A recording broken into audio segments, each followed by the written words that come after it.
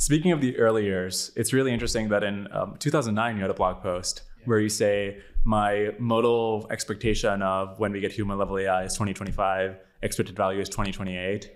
And this is before deep learning. This is when nobody's talking about AI. And it turns out, like, if the trends continue, this is not an unreasonable prediction. Before all these trends came into effect, how did you have that accurate an estimate? Well, first I'd say it's not before deep learning. Deep learning was getting started around 2008. Oh, sorry. I meant to say before ImageNet. Before ImageNet, that was 2012, yeah.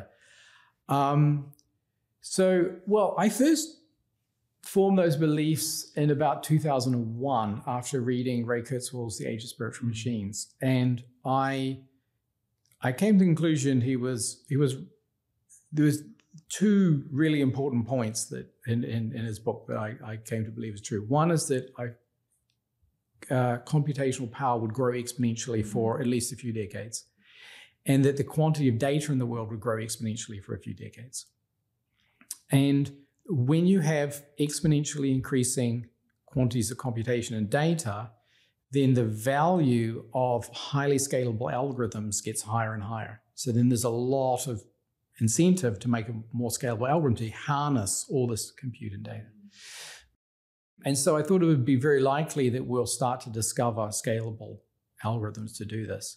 And then there's a positive feedback between all these things, because if your algorithm gets better at harnessing compute and data, then the value of the data and the compute goes up because it can be more effectively used.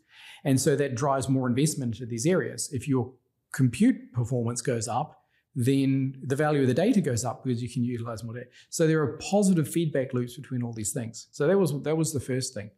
And then the second thing was just looking at the trends. If these scalable algorithms were to be discovered, then during the 2020s, it should be possible to start training models on significantly more data than a human would experience in a lifetime.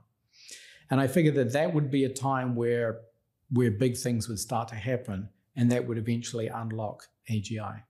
So that was my reasoning process. And I think we're now at that first part. I think we can start training models now where the scale of the data is beyond what a human can experience in a lifetime. So I think this is the first unlocking step.